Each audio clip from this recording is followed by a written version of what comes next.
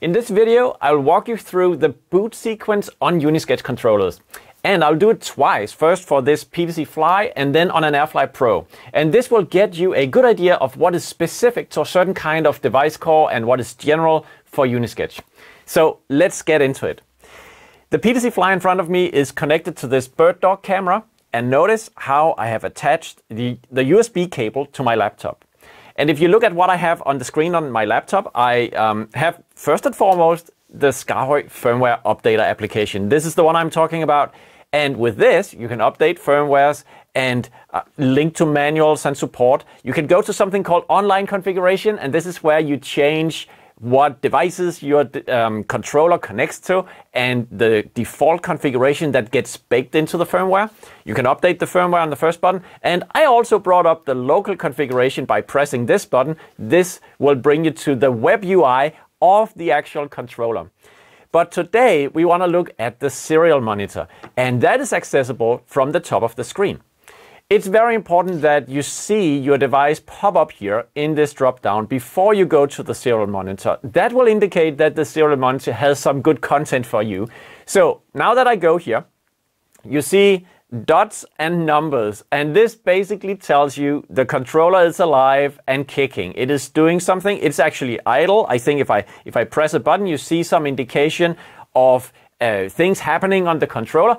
And that's what the serial monitor does. It gives you logging information. And most of the time, you don't care about that. But sometimes your controller is not connecting to your camera, or you are curious what is its IP, and you can get all that from the serial monitor. So let's look at the boot sequence of the serial monitor, because this is where this information is presented to you.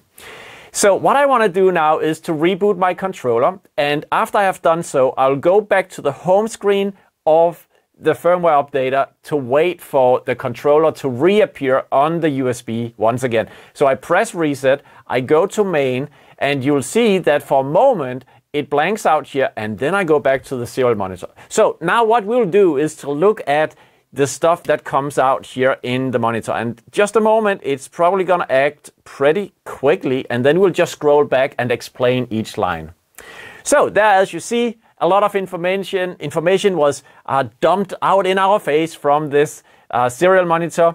And as I said, most of the time you don't care about it. I don't care about these things if I can get away with it. But sometimes for figuring out what is actually happening, to study details, we need to get into it. So that's what we are talking about here.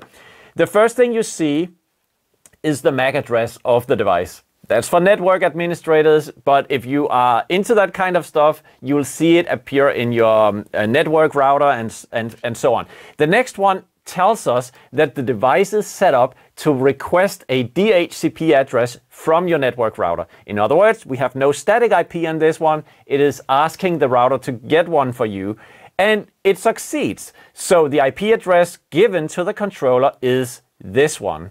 You can also see the subnet mask, the gateway, and the DNS delivered from DHCP. Now, if you had a static IP configured on your device, you would see the static IP right here. But that's very useful, right?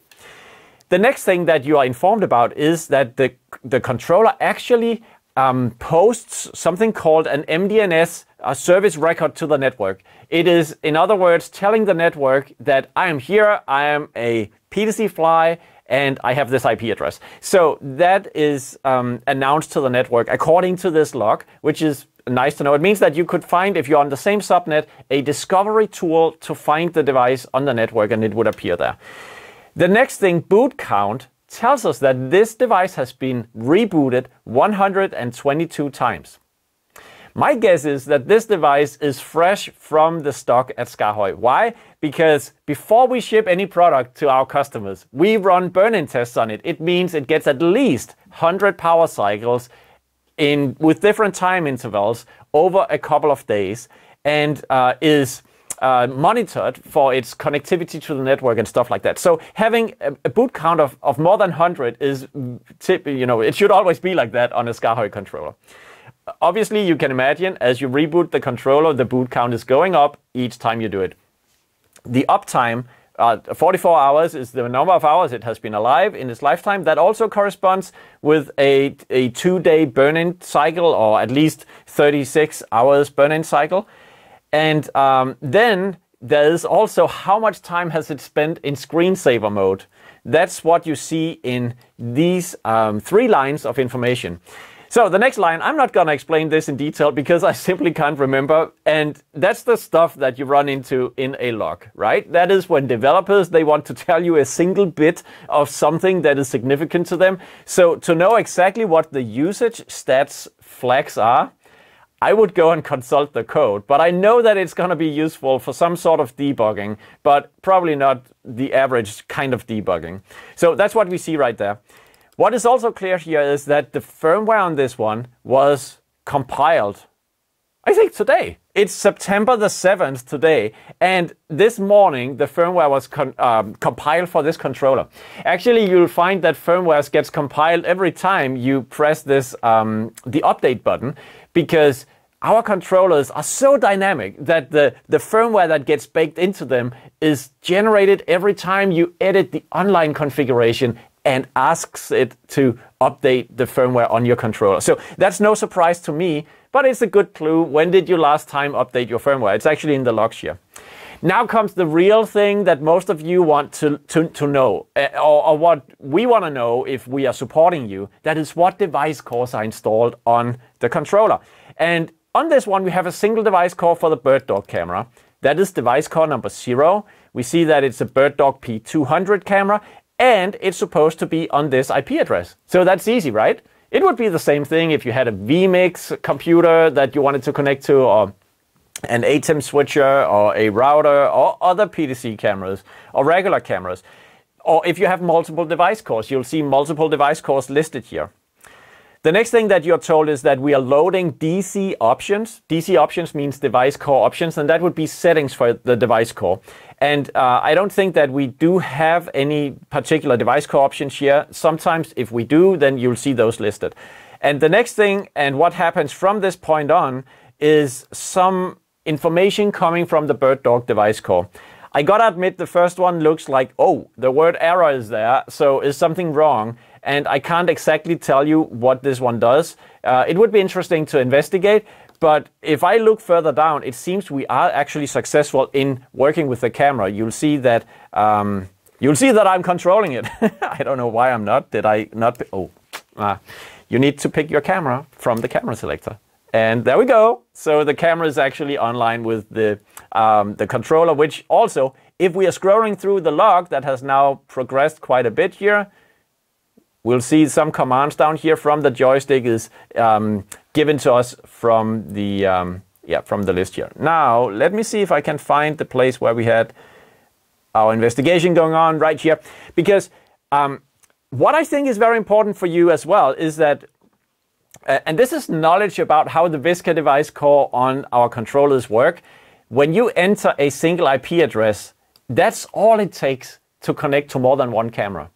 So you, let's say you had 3 Birdog cameras. You would arrange those 3 Birdog cameras, 1, 2, and 3, on consecutive IP addresses, which is revealed right here. You see that it's looking for camera number 1 on this one, camera number 2 on this IP address, and so forth. So 7 cameras, up to 7 cameras, are being looked for by the device core on successive IP addresses. Just a little plot spoiler here. I'm not sure I'll be demonstrating it today, but if you want to have non-consecutive IP addresses, there's a way to do it. And that's through the device core options. But that's for another video. But just so you know, but it's actually useful that in this log, you can see that camera 1 through 7 is in fact being looked for, even with a single IP address given for the device core. And that's the kind of stuff you can sometimes find in here. This line indicates we are done with all the initialization of the controller. The setup is done, as it says right here.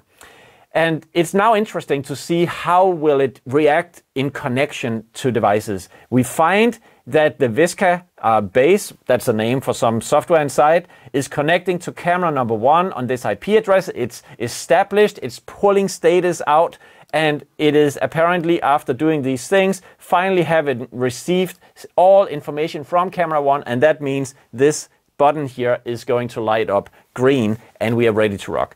If I had more than one camera, I would see the same thing happening in the logs for those cameras. So, most of the time, hopefully you won't have to study the logs, but if you have an issue with the camera, if you get in touch with our support, you are likely to be invited to send the log to them or to study the log to provide information, because this is where you see if there are any issues or if it's something like an IP address, which is not the right one. Yeah, so that was the basic introduction, and the next thing we'll do is to see how it looks for an AirFly Pro. So now we swapped the PTZ Fly for an AirFly Pro. It's right here. It's not connected yet. And in the serial monitor, you see that no device is connected. So I just saved that for this presentation. And honestly, I haven't even rehearsed this. So let's just hope it works out, right? The device should pop up here. And now we can go to the serial monitor, as I talked about. And we should now see much of the same stuff that we saw before, starting with the MAC address and then information that we are already familiar with. So let's check this out. You also see that it's now apparently booted up and initialized, and it's now going on with its business of dotting out a number every second to show you that it's alive. But we'll scroll up and look at the initialization. This one is actually connected to some of the studio gear here, so I have promised my producer that I won't touch anything, because then I'm gonna mess up the recording. We see the DHCP address is retrieved, different than the other one, gateway, DNS, all that is there. We have also the mDNS announcement broadcasted. This has been booted 600 times, and it has pretty many operation hours on its record. We also see that, and this kind of is a testimony to this controller being left over to have fun with itself. Apparently, for 2/4 or 2/3 of the time, it has been in sleep mode. Sleep mode, by the way, is great because it saves the controller's components from burning. This is why in sleep mode you see that we shut down the displays and we just rotate a little message that is balanced in how much the pixels are actually turned on and off, so that in sleep mode we don't wear out the controller. We have the usage status flags, which curiously is 0.1 instead of 1.1 like before. Again, I don't know what it is, and I would look into the code, but it's not important for you. I'm sure about that. And finally, a different device core than the PTZ Fly. So this is the ATEM device core on this IP address, and with a setting apparently called audio equals legacy, because ATEM switches recently had the Fairlight audio engine baked into them, some of the models, meaning that we need to distinguish whether it's the one or the other audio engine inside. Now, we see below the line of dashes a different initialization than we saw for the Birddog camera. And of course, since we are now running an ATEM device core here, it is going through a number of steps in connection, which eventually ends with the message ATEM has connected. So that's the serial monitor. This is the tool you need to know if you need to bug fix your SKAARHOJ controller, if you are in touch with our support and need to supply information to them. This is the tool you need. And if you are curious about other aspects of our controllers from a technical level, I tell you, we have lots of videos online, so go check out our YouTube channel, subscribe to it. Make sure that you browse and search for information there, because we have a lot of good content for you.